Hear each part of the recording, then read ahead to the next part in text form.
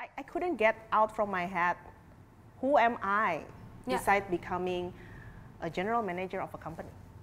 It was very difficult for me until when I got a lot of revelation that, you know, outside of my job, I am actually someone.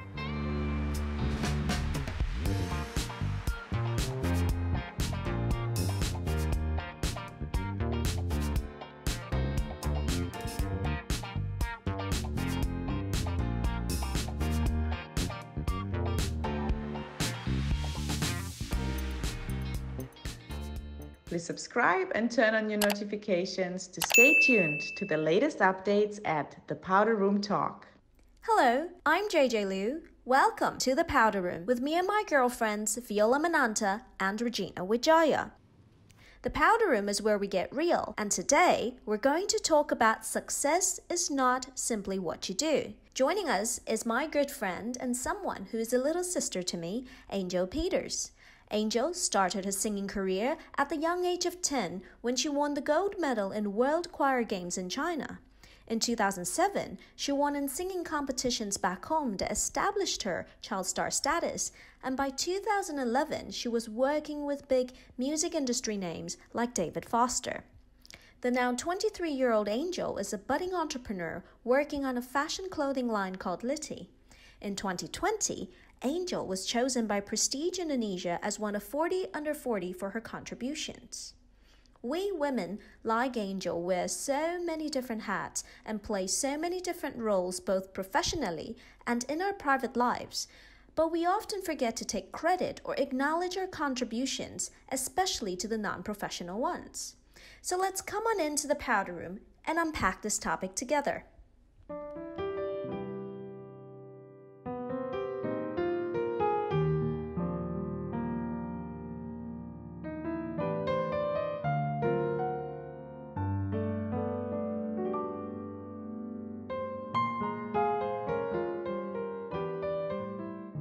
So, welcome to the Powder Room, Angel. I think this is my first time actually meeting Angel.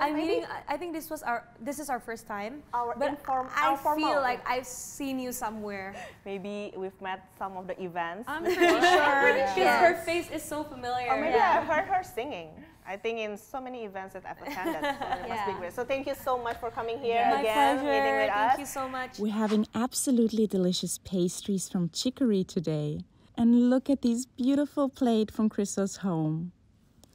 This coffee is from Kopi Kren, and they have a great selection of iced and hot coffees and nicely roasted luwak coffee beans that we prepared as drip coffee today.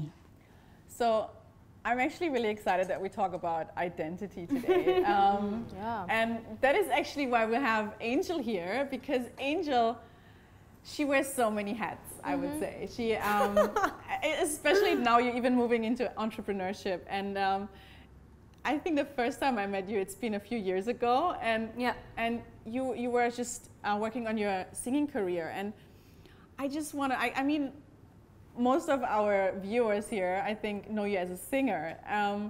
But I bet there's so much more to Angel. And I would just like to know, or maybe you can share with us, who are you? Like, you know, how do you see yourself? Ultimate question. Yes. Who are you? All right.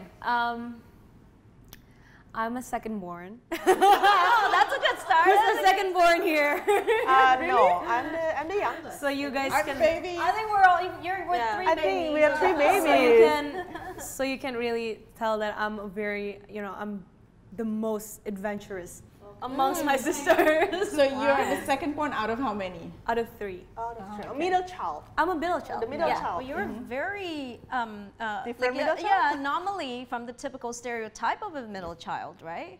Yeah. Yeah, but I'm the most like, both are my sisters are like, I'm a bit different. So 3 of you are I'm the girls. middle child. Yeah. So 3 sisters. Yeah, 3 sisters. Okay. And then I'm a singer, a full-time singer. And then on the side, I'm also doing this clothing line called Litty, and everyone is wearing it. Love it. Love it. It's really, Everyone's really wearing nice. it today. Probably wearing it. And then, aside of singing, I'm also interested in entrepreneurship because I think that goes like together with my career as a also singer in Indonesia. But I think it's good because I like to explore things. I think it's good to do like not just, you know, fixated with one thing, but also try new things and adapt with your situation. So I think the ability to do like different, you know, different things in your life, I think it's good. It's me. So yeah, but most people just, you know me as a singer. Yeah. I feel like in the past I've been shifting roles as well. I mean, I'm already 34. It's been a bit of a longer life. Hello. You know, I feel like when I noticed that I'm taking on way more roles was when I was getting married, actually.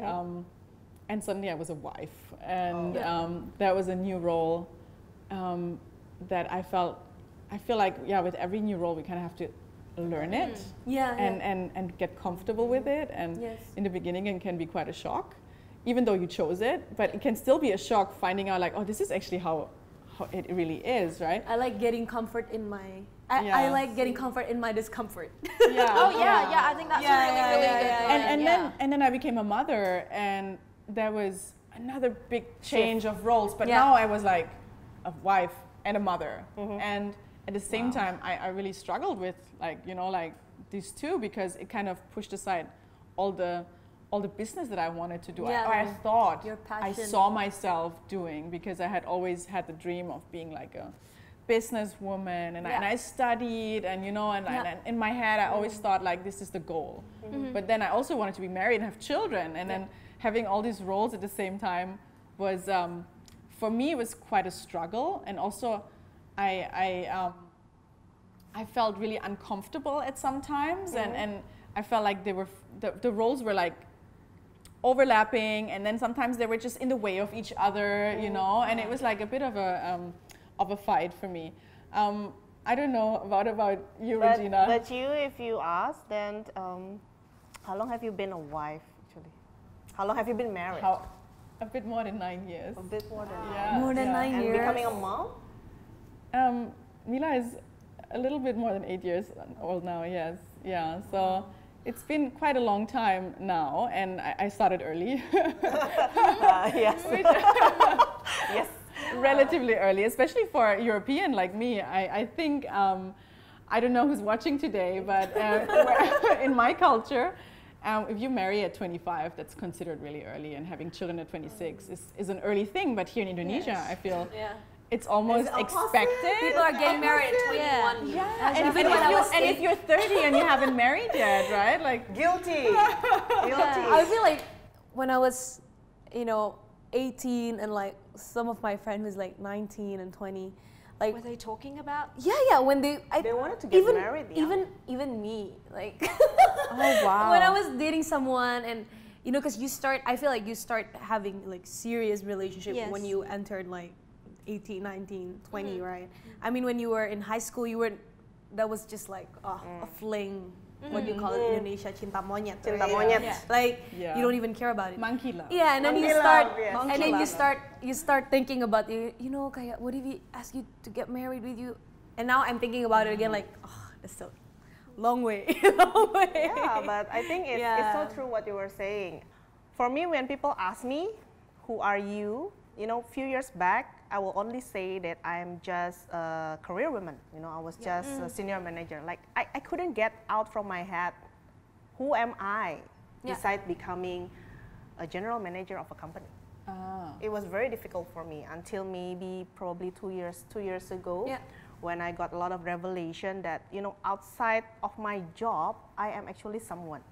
You know, sometimes we get attached to our job. So when people ask you, who are you? Oh, I am a general manager of this. You know, oh, I am owner of this company. Oh, I am a singer. Or maybe, oh, I am a coach. Or maybe I am a wife of. But then we tend to forget of who we are because we're so attached with what we do. That is the question that hit me a lot 2 years back. Then only after that, there was a voice inside me that was saying, Regina, you need to find who you truly are outside of your job. If you are losing your job, then who are you? Nowadays, yes, I still have a job. I'm a general manager. I'm also an entrepreneur, so I started a lot of business 2 years back until now. Yeah. And then, but then, you know, sometimes you take new roles. I'm also a daughter.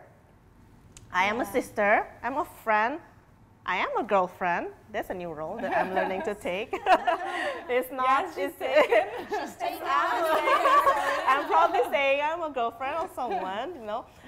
That's a different role. But then again, what I've been thinking a lot in the past few years is really, if I lose my job, you know, if I lose the things that I am doing, do I still have myself?